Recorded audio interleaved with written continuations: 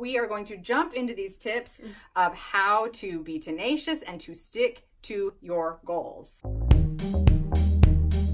In this fast-paced world of instant gratification, it can be so hard to stick with our goals for the long term and really achieve the things that we want this week, this month, this year, and in life. Today I am collaborating with Abby, and she is from AJ Life Hacks, and we're talking about how to stay on the course and not give up. So thank you so much for being here today, Abby. I am so excited for this collaboration. I'm excited too. We were so surprised that we live so close, and it's perfect for our channel. Totally perfect, because Abby's channel focuses on kind of the same thing of going after your passion and really figuring out who you are and living the life you want, but it's focused more toward younger girls, teenagers, young women, teens. Perfect. Yes. And so obviously my channel is more toward women, and so we were so excited to be able to share this collaboration today. Because we cover the gamut. Together we cover it. So. That is right. And so we are going to jump into these tips of how to be tenacious and to stick to your goals. Okay, so our first tip is hold tight to your why. It is super important when you are just starting out and deciding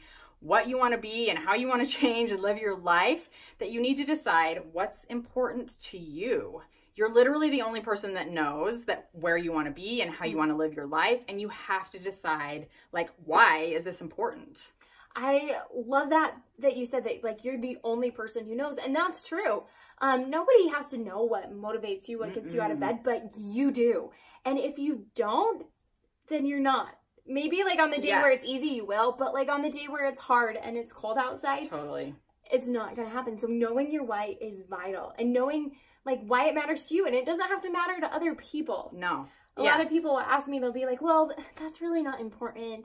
Well, if it's important to you, it's your why. And it will drive you. Yeah. And I learned this really cool thing from Jordan Peterson, where he is like, you have to write down where you want to be in 5 years. Where do you see yourself? And write down, like, be really specific. But then you also need to write down where you don't want to be in 5 years. Because then you can, when you have those really hard days, when you're like, oh my gosh, I don't know if I can do this. I don't know if I want to do this anymore. You can literally look back at this is where I don't want to be in 5 years, and go, that's why. That's why I am doing this, because I want to be here and I do not want to be there. I love that. I do 5-year plans. I think 5 years is the perfect amount of like out there so you can really make a difference, but it's like obtainable. When you start talking like 10, 15, 20, I start to get like... It seems like it's too far away. That's never going to happen. It's too far away. But I love the 5 years, and I've never heard that tip to do where you don't want to be.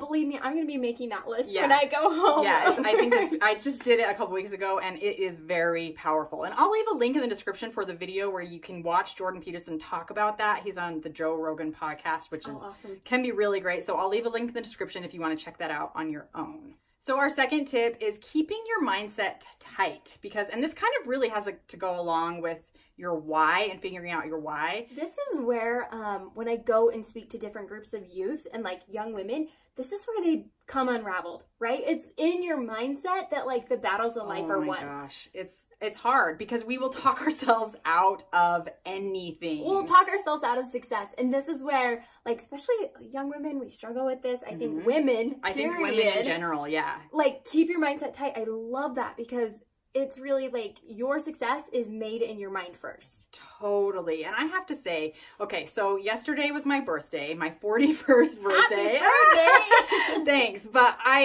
the day started off pretty good.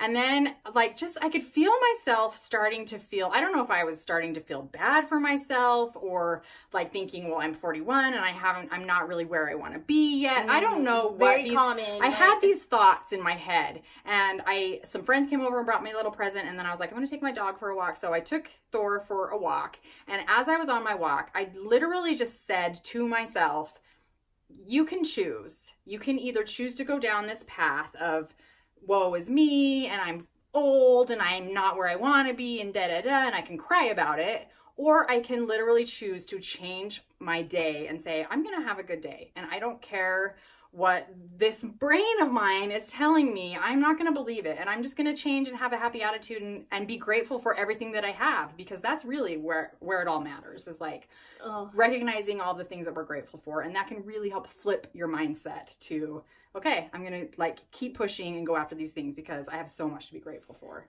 And that reminded me, I had that same thought of like, what am I doing with my life on my 24th birthday? So it doesn't matter the age. I think we all hit birthdays, we all hit anniversaries, milestones, and we say, what am I doing with my life, right? This is all about mindset. Keep it tight. Keep it real. So I love that, and I'm grateful it's not just me that has birthday crises. Oh, me too. Me too. It's good to hear that, again, it's not just me too. Yeah. And our last tip is get a mentor. Start a mindset group or surround yourself with others who are open to what you are doing, who are wanting to move forward and wanting to support you. Because a lot of times when we are trying to change ourselves and become our best person, there are people around us who literally just don't want you to do that.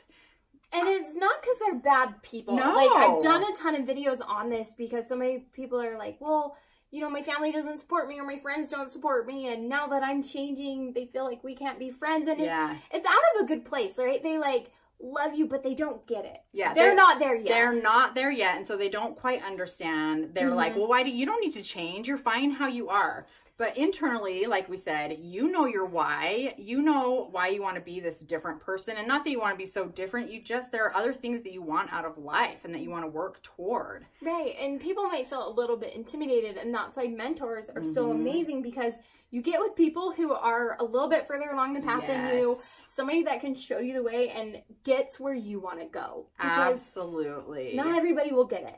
And that's a harsh reality. And it's okay that they don't get it, but it's also okay for you to find someone who does and who's going to support you on your journey. Absolutely. I think mentors are one of the greatest ways to like take your goals and put them on steroids. Like just to get there like faster and like harder. So I'm all about mentors. So get a mentor, guys.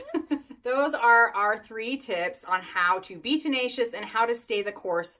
I really hope that these help you throughout this coming year so that you can, you know, stick to your goals. And if you go to Abby's channel, we made another video about sticking to your 2019, I almost forgot what year it was, 2019 goals and being able to really accomplish those goals. So if you check the description below, I will have a link to Abby's channel down there. Make sure and subscribe to her because she is amazing and she has such a great message for every woman out there. Thank you, Karin. That was very nice. I just want to thank Abby for being in my video today. Leave us a comment below and let us know what you do to stick to your goals when things get tough.